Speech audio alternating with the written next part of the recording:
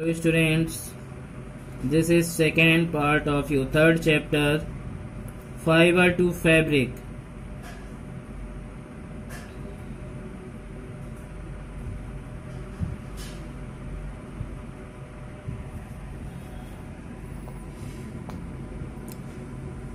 I hope you have done your homework which I have given in the previous video.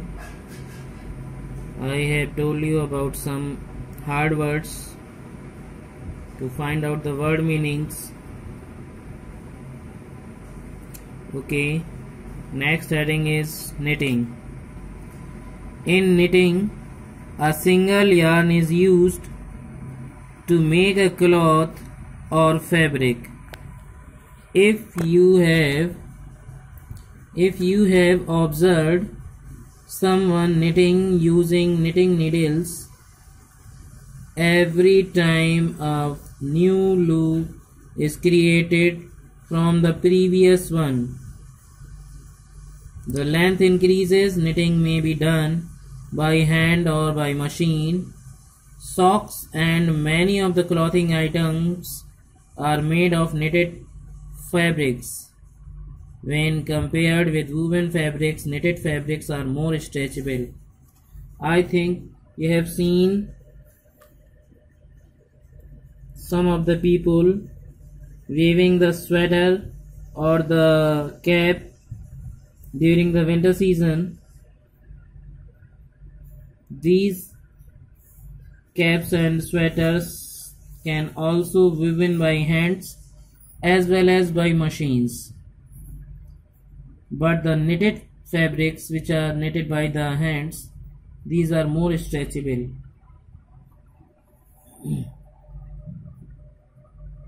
Now look here, sweater, cap and many of the woolen cloths are woven by this method. Now sources of fibers. There are two types of fibers found. First is natural fibers and another is synthetic fibers. Cotton, jute, silk, wool. These are called the natural fibers, and rayon, nylon, polyester and acrylic, these are the synthetic fibers. Now look here. Sources of fibers. The fibers of some fabrics such as cotton, jute, silk and wool are obtained from parts and animals. These are called natural fabrics. Cotton and jute are obtained from plants. Silk is obtained from the cocoons of silkworm moth.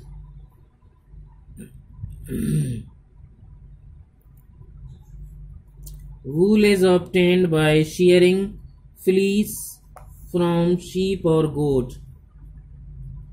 The hairs of sheep or goat is cut and then it is made into wool and then fiber to fabric. It is also obtained from the hair of rabbits, foxes, mink, yak and camels. In addition, scientists have also made fibers in the laboratory. Some of the fibers are freely found in the nature. Those we use. Some of the fibers are found by the plant sources, and some of the fibers are found get from the animal sources. So silk and wool are the animal fibers, and these cotton and jute are the natural plant fibers. In synthetic fibers, there are some synthetic fibers are given, which are made in the laboratory by the scientists, which we call artificial or synthetic fibers. Synthetic fibers are obtained from crude oil. Crude oil, you can say it as petroleum. Petroleum is called the crude oil. What is processed in chemical substances and changed to fiber? Rayon, polyester, nylon, and acrylic are the examples of synthetic fibers. Let us briefly understand about natural and synthetic fibers. First are natural fibers.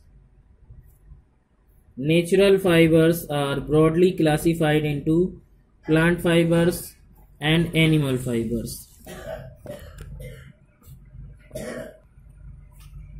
Plant fibers are very thin threads. They are spun into thicker threads which are then made into cloth. Cotton and jute are the good examples of plant fibers.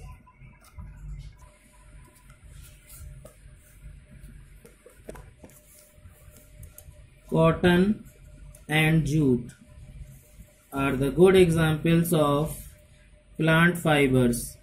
Denim is used to make jeans. As you know, you use jeans pants and jeans cloths to wear.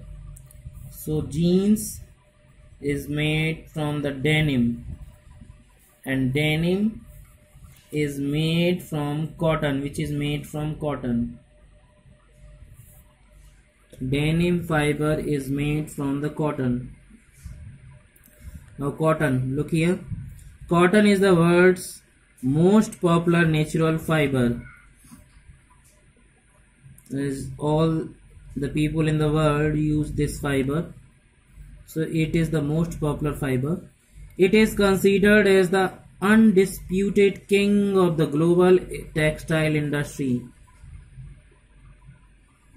Means it is very popular. Cotton is a soft fiber that is obtained from the seed pods of the cotton ball. As you can see in the figure,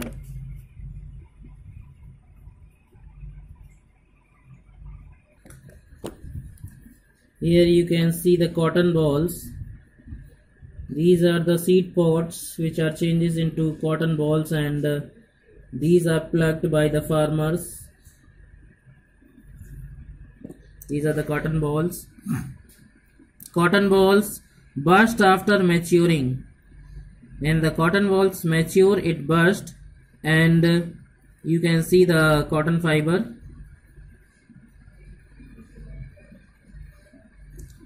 One can see the seed covered with cotton fibers. Fibers are then separated from the seeds by the process of combing.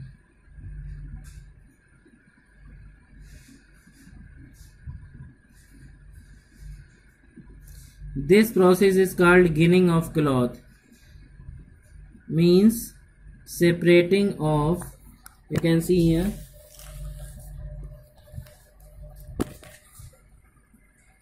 cotton obtained from seed pods of cotton plant grown in black soil and warm climate, and cotton balls, fruits or seed pods of cotton. Means you can say that fruits or seed pods of a cotton is called cotton balls. Now two processes are here. Combing, separation of cotton from seed is called combing, and separation of cotton fibers is called ginning. Now look here.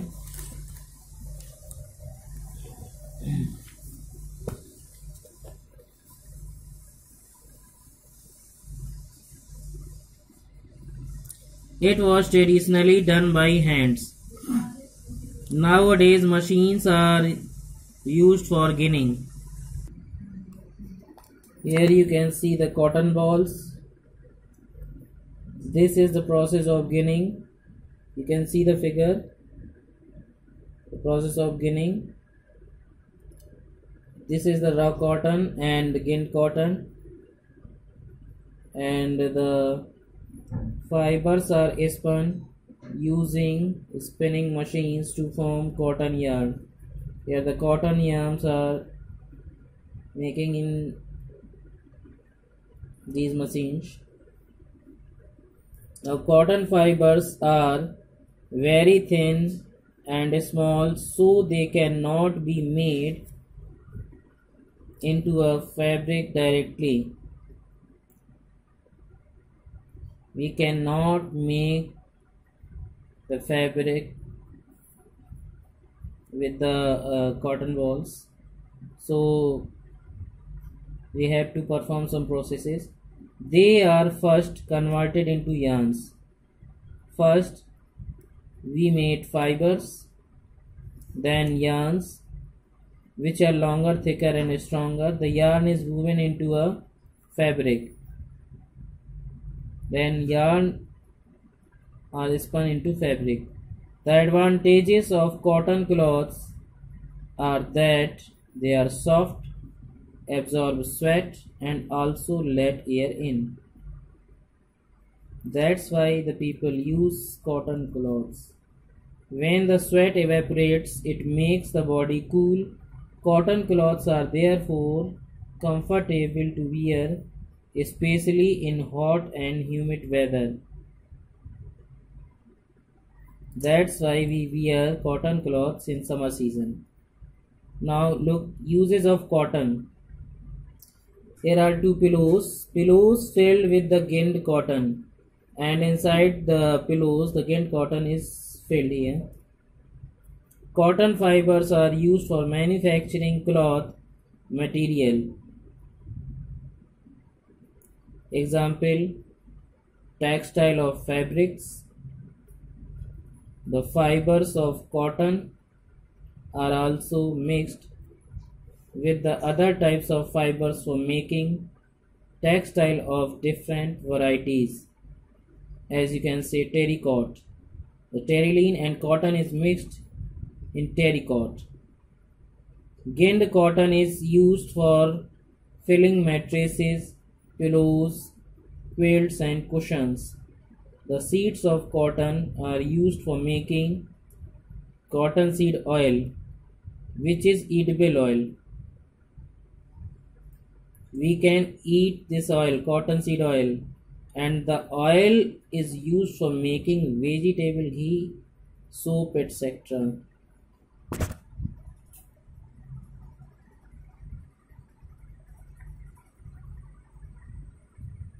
So the uses of cotton: cloth material is used in cloth material in mattresses, pillows, quilts, cushions, and the cottonseed oil is used as a edible oil and used in making vegetable ghee and soap.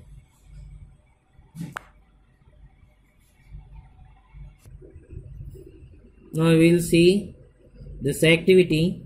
Let's perform. Aim to identify the cotton fiber.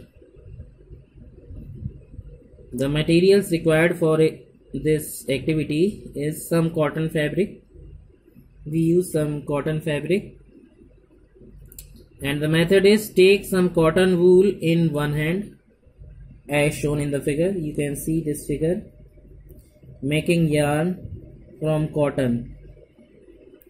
So take some cotton wool in one hand, pinch some cotton between the thumb and forefinger of the other hand, as this man is doing with the fingers.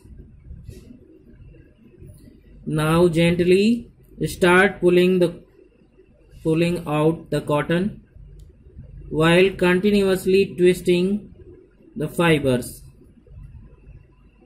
After some time, you will see that the yarn is formed. So students, you can perform this activity at home. So take the screenshot of this portion and perform this activity at home.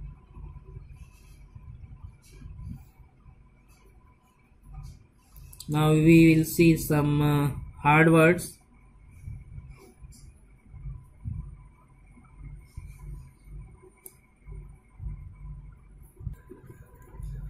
Okay, underline the hard words: knitting,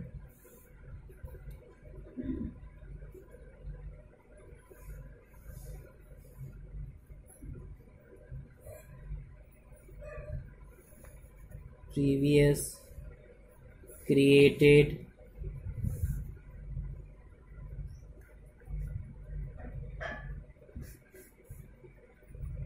compared,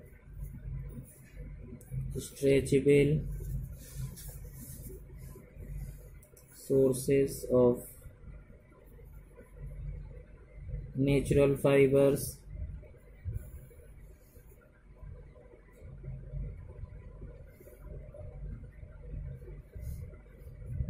cocoons,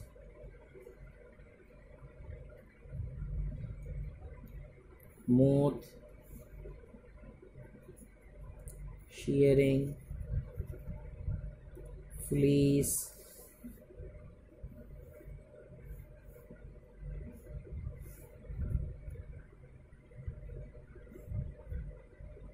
laboratory, artificial, synthetic fibers, crude oil, processed,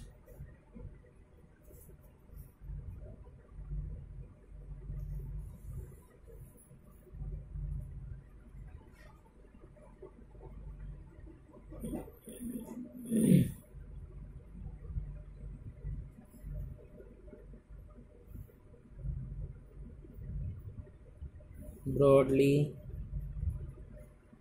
classified,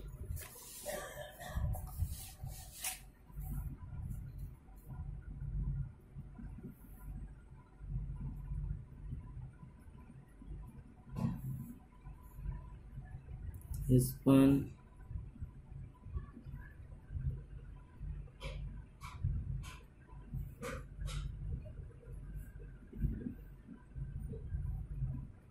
denim,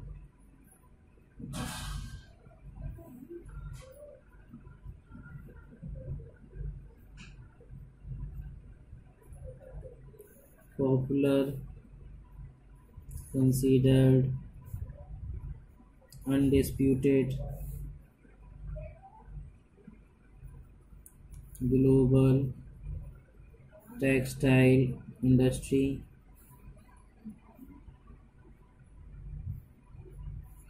seed pots,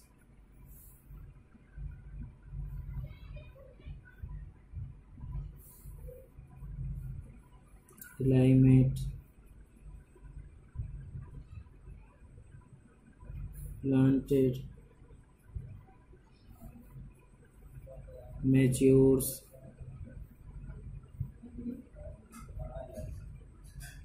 cotton balls, burst,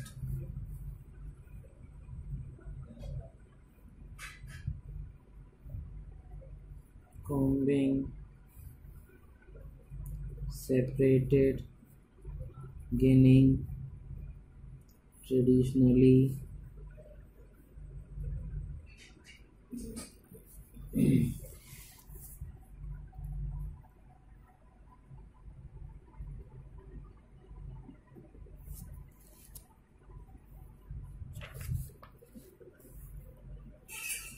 converted, proven, advantages,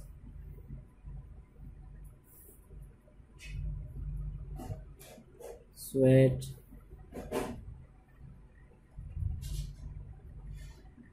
comfortable, spacely, humid, other manufacturing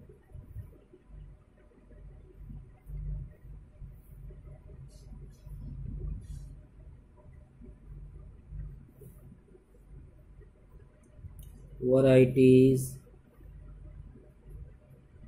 gained fields cottonseed oil edible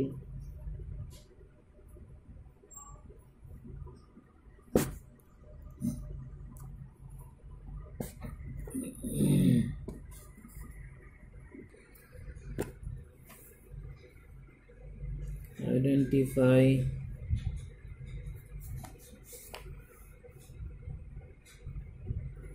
pinch forefinger continuously gently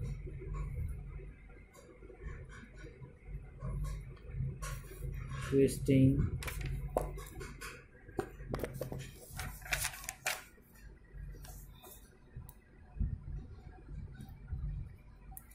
okay student, take the screenshot of this portion for reading and writing the meaning of these hard words.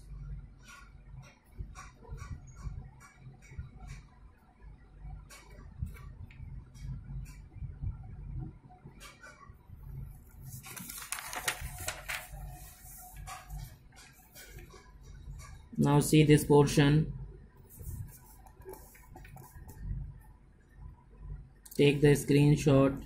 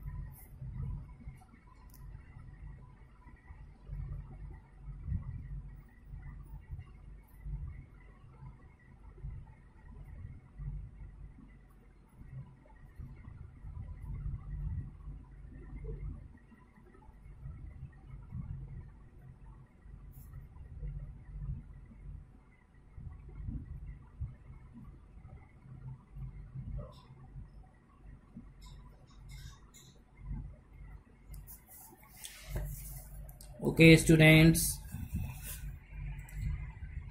write the meaning of these hard words, take the screenshot, read the chapter and do the activity.